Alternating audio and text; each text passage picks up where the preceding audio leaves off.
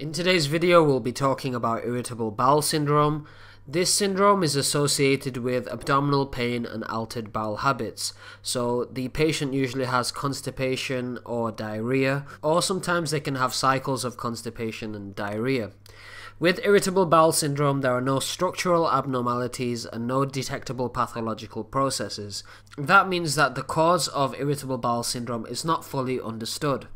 The symptoms of irritable bowel syndrome include abdominal pain, which is largely due to intestinal spasms. Other symptoms include bloating, which is due to intraluminal gas. This is just gas which is present inside the lumen of the bowels or the intestines.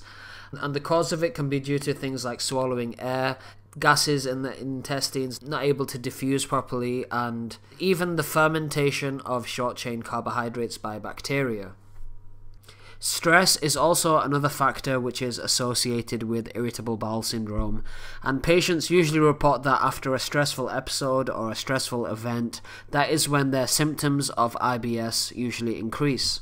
The cause of irritable bowel syndrome, as we've mentioned, is largely unknown, and in itself it's a very complex disorder. There are quite a few theories to help understand the cause of irritable bowel syndrome, and to mention them briefly, some of them involve the extrinsic and intrinsic nervous system of the intestine, and that there's a lower threshold.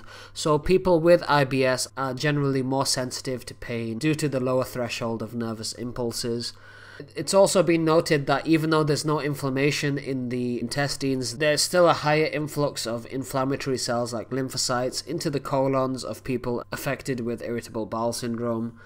And it's also been noted that people who have previously had an intestinal infection, those people are the ones who develop irritable bowel syndrome, and it's said to be a silent continuation of that initial infection. Since the cause of irritable bowel syndrome is not fully understood, the treatment goals for people with irritable bowel syndrome is largely symptomatic, so we aim to treat the symptoms of the disease.